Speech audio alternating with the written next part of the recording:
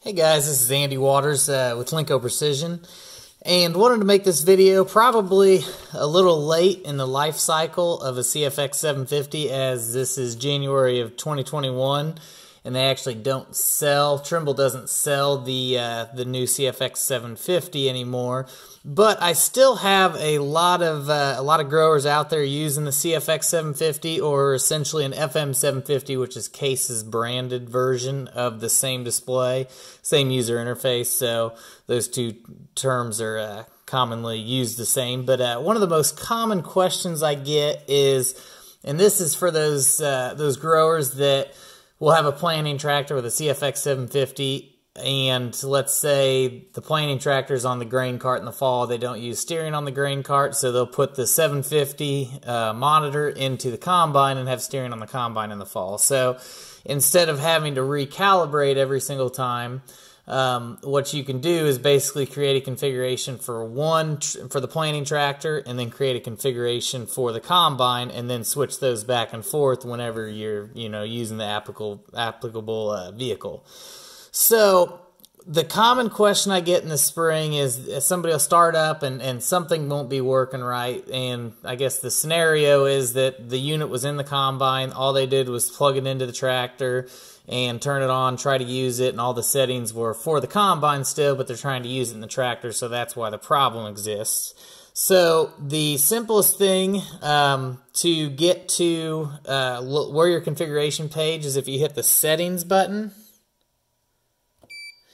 and then go to System in the bottom right, Advanced, and then Save Load Configurations. It gives you three options. There's Load a Configuration, Save Current Configuration, or Delete a Configuration. And they're all pretty self-explanatory. Load a configuration is going to be if I want to, if I've got multiple vehicles in there, that's where I can load. For this example, an S660 corn head configuration, or an MX235 Kinsey corn planter configuration. So that's where I would go in and load. I'm going to back out of here and go into Save Current Configuration. And if I wanted to save a configuration of something in there, I could save to internal memory. If I had a USB plugged in, I could save it to the USB. And then I could name it there, which we will do. And then delete a configuration, where if one of these configurations I did not want, what I could do is go in there and delete that, so it's no longer in storage. So right now, and I guess one easy way to tell is in this situation is if we go to Settings and Vehicle, and I'll go to Vehicle Setup, it shows Combine. So right now we are on that John Deere S660 corn head configuration. So these are my settings here for the combine, and then further in, I've got an easy steer to this. So further in will be my my aggressiveness settings for the combine, my roll offset angle of the terrain compensation box for the combine. So this is just going to be some of those things, some of those settings specific to that combine. One other thing is, if you noticed when I had load config up, it was S660 corn. If I go to field and I'm just going to look at my implement setup, it says I have a 20-foot implement in here, which in this situation is going to be an 8-row corn head. Let's say that we wanted to have a bean head in here. I could change this implement width to, let's say it was a 35-foot draper. I'd go ahead and change it to 34 foot and 9 inches for just for some overlap. So I'll change it to a bean head. I'd get the measurements to the forward back offset. So let's say it goes 160 inches from the antenna to where the cutting point on that draper head is. And so those are two things that I'm going to change. What I can do is go back to our settings, and then System, Advanced, and Save Load Configurations. And I already have the S660 corn head, which was our 20-foot width, and all of our steering settings. I already have that saved. So what I can go ahead and do is save a new configuration to our configuration page, and I'll call it JDS660, and I'll put in there soybeans. And so then you're going to have a, one thing to note here is you're going to have a timetable that's basically, or an hourglass that's saving it. And so these are listed in alphabetical order. So even though it shows that it'll probably show the JDS660 corn head's going to be first, that does not mean that's the one selected. It's just alphabetical order, so there's some sort of memory aspect there to tell you whether it's selected or not. So now, if we just want to go look, we've got JD corn head and soybeans, and then we've got that Kinsey corn, the MX235 Kinsey corn. So I guess just to show you, right here are implement setups, 34 foot 9 inches, and we have that 160 foot forward offset to the platform. So what I'm going to do is go into settings, system, advanced, save load configurations, and I am just going to load a configuration. I'm going to load the corn head just to show you the difference between those two. So loading it's still going to show the hourglass, so that's one thing, and if we load a different config I'll show you more. But now if we go all the way back to our field tab and go through our field, what I changed basically by changing that configuration is now I've got a 20 foot implement width for my 8-row corn head, and it's only 114 inches forward. So that's how essentially you can save different implements on the CFX 750. I'm going to go back into settings, system, advanced, save load configurations. This time I'm actually going to load the MX235 corn. And so another common question I get is, so I'm going to go down, select this, load that configuration. It says you're about to replace current settings with this configuration file, and you'll accept that as long as you already have all the settings you've changed. So you'll notice I have this green one selected. We've got the hourglass rolling. And once this saves, you'll notice it goes back to this page. But if I go to load, that one's still the top one. The corn head is the top one. So a lot of people sometimes think, well, I don't think it took because my corn head was the top one. It did. It's just alphabetical there. So if we go back into our vehicle,